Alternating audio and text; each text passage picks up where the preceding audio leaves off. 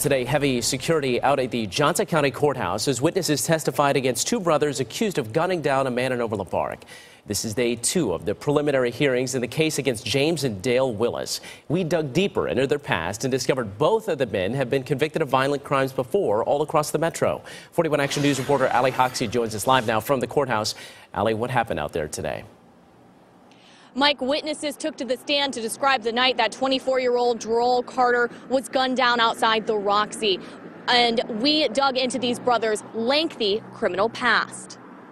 One after another, witnesses told the court they saw Dale and James Willis get into a fight with Joel Carter outside the Roxy at 75th and Metcalf.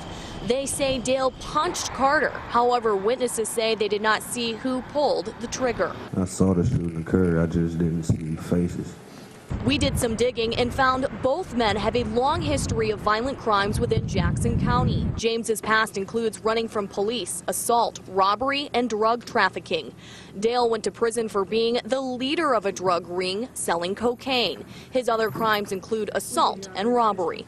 You've got a limited amount of resources to use in terms of time, energy, and money. Paul Morrison is the former Johnson County prosecutor. Although the Willis brothers' crime spree stretched all across the metro, Morris says prosecutors do look at priors to determine how violent a person is, and sometimes the wrong judgment call can be made. Pick out those folks by eyeballing those folks who you think might be the most dangerous to your community.